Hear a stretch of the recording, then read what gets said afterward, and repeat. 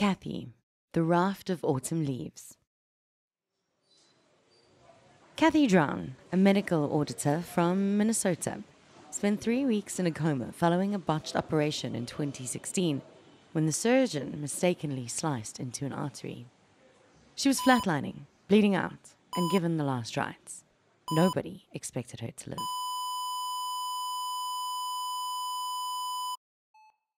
Archangel Raphael came to see me every day. He was so cool. He had long braided gray-black rasta hair and brilliant blue eyes. He was wearing a surgeon's outfit. He told me he'd been in Jamaica lately, and that's why his hair looked as it did. He came and sat with me every day. I didn't ask any questions. He just answered me as if I asked a question.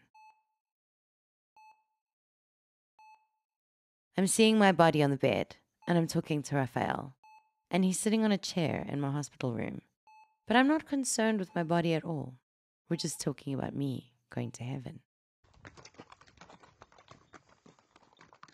He told me stories that I know were true, about life and the world and wars of religion. He built me a nest of autumn leaves on the ocean, like a raft.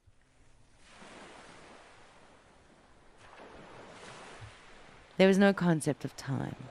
It was like forever. There was no morning, no afternoon. There was no clock. There was just the beauty of light and darkness.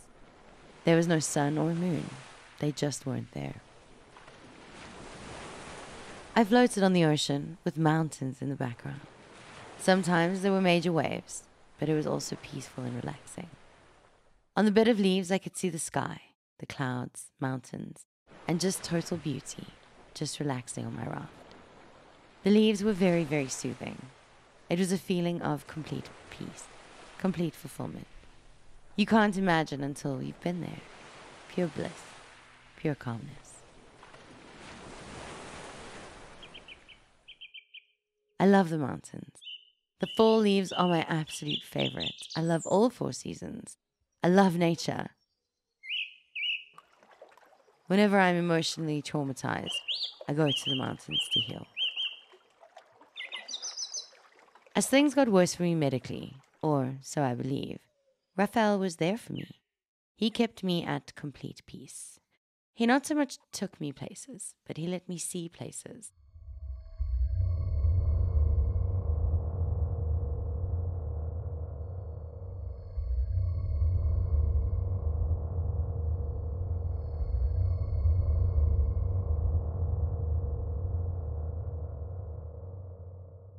But I don't know where they were. They weren't earthly. He said, as long as you're on this bed of leaves and have at least 1 leaf left, you'll come back to live your life. My leaves were my safety, and I floated forever on them until I had only 1 leaf left. There was no fear. I didn't want more leaves. I was calm. Anxiety, what's that?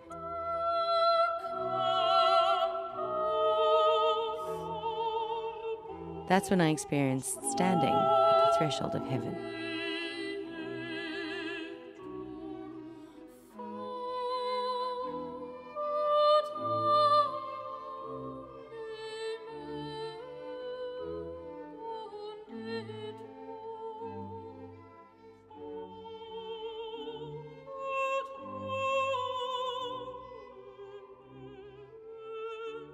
I was looking forward, praying. And then my brother and relatives appeared. I knew instinctively that they were my family. I just knew. You don't hear voices like here. I was just aware of what they were saying.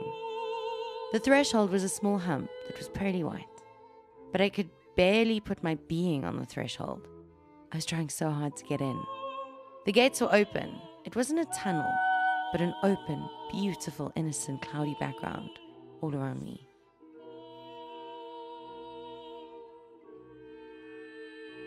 My brother and relatives said, "It's not your time yet.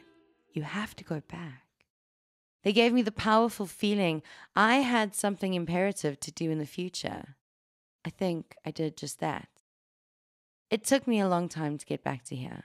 When I came out of the coma, everything was sort of blurry, like I was still 1 foot in and 1 foot out. After this, it's like I'm free to go to heaven anytime. Father Wayland from my church told me for sure that he knew I was dead. He said my eyes were wide open. I believe that you were at heaven's door. I've seen death a lot of times, he said. I wish I could have died then, but I know I will be going back.